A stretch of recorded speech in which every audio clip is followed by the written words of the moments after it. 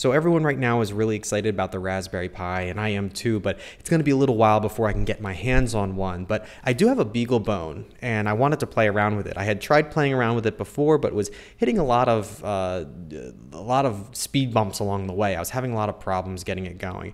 So with all the excitement around the Raspberry Pi, it kind of made me want to redouble my efforts to get it going, and I did, as I'm about to show you. So what I have here is my BeagleBone. It's connected to a breadboard with a button and an LED, and that's connected to the Ethernet and 5 volts for power. My laptop here is on the same network over Wi-Fi, and in the terminal screen here, I'm logged into the BeagleBone through SSH. So I'm going to execute the Python script that I wrote, iotest.py, and it's running right now.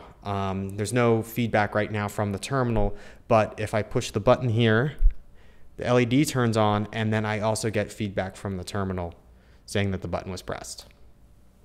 So I've got basic digital read and digital write going using Python, running a Python script. And I think these sort of embedded Linux boards, I think there's a lot of cool stuff you could do with it. Think about how easy it is now to schedule jobs. I mean, if you're familiar with Linux and using cron to schedule jobs at different times, you could write a quick sketch to do something and have it run every once in a while. You could write a few different things to have it control lights or sound or whatever. So I think I'm going to work on a full step-by-step how-to on getting that working, and I'll let you know when that's posted.